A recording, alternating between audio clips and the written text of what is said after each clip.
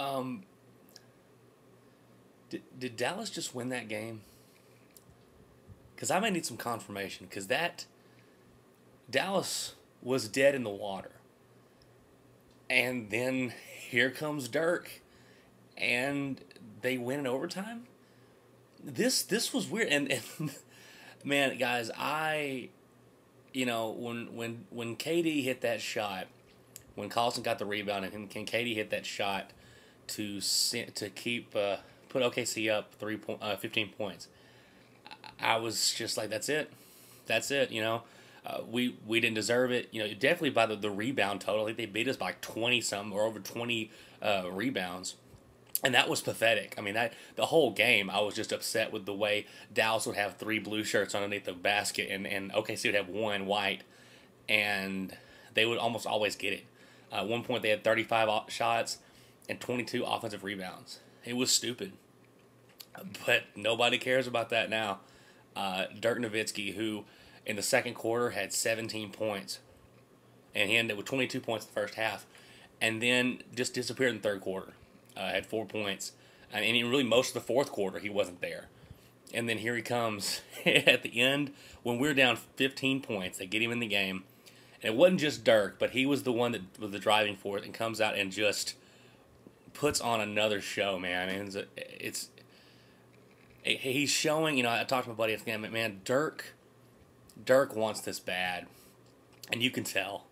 And this was one of those defining moments in his career.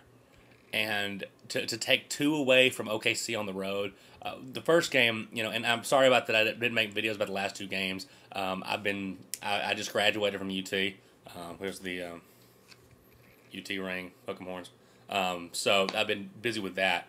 But the last 2 games,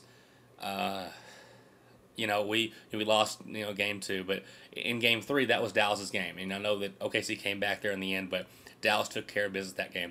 This was Oklahoma City's game. This was their game to win, and this was just like game 3 against the Lakers. The entire game, Dallas was getting their butts kicked. They stayed in it just close enough just to make it interesting, but it seemed to be a foregone conclusion that Dallas was going to lose.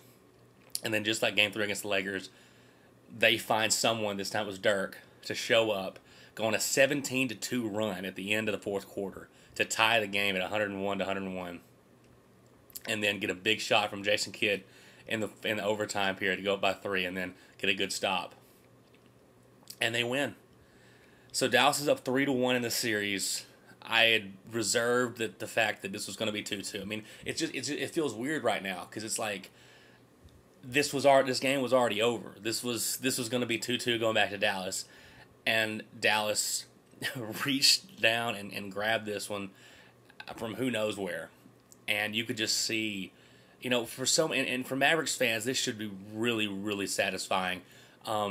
Just because this has been done to us so many times. So many times that we've seen the Mavs be up big or have a game under control just to lose it in the fourth quarter.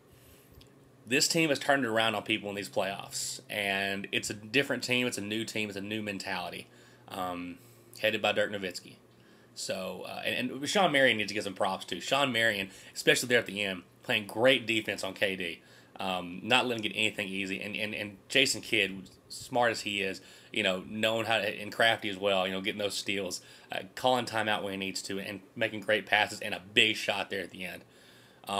Just overall, great job there at the end.